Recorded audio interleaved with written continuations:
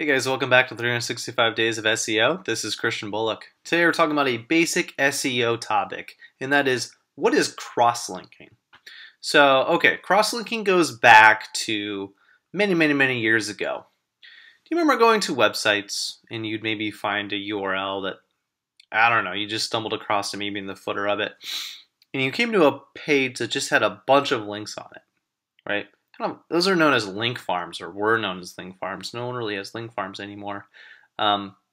These link farms were essentially the old days of cross-linking. So a link farm is essentially one website owner would say, hey, other website owner, I'll link to you if you link to me. But you create upon yes, digital handshakes. And that one person would link to the other person from their link farm, and the other person would do the same and link back. And that's essentially a cross-link.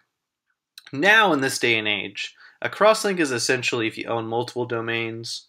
You own domain domain A.com, domain B.com, domain C.com, and you're strategically linking from domain A.com to maybe domain B.com in a couple of keyword instances, domain C.com in a couple of other instances, and on those other domains, domain A, B, and C, they're linking back to A. For some keyword opportunities and as well, and that's sort of a cross-linking map, right? They're linking. This is linking from one to the other to the other to the other, and they're just kind of linking back and forth to one another. And what this really does is it helps in terms of page rank flow, right? You're increasing domain authority across multiple websites, and you're leveraging that domain authority and individual page authority by linking to each other website that you own. So that's sort of an internal cross-linking strategy. That's really what a cross-link is all about. But a cross-link in its most basic level is a link from one place and a link to another, one way and the other way. And that's really about it.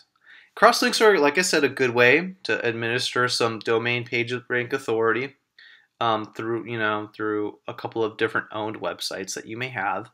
Cross-linking also works. It's kind of known as internal linking, but you can also call it a cross-link when you're linking to different pieces of content within your own website. So maybe you have a branded part of your website. Maybe it's very educational focused. It's a big resource hub, etc. And you're linking in that to maybe a services page or a product page. And that product page and services page might be linking back to that page. And you want to learn more about this topic? Great, we've got this Learning Resource Center.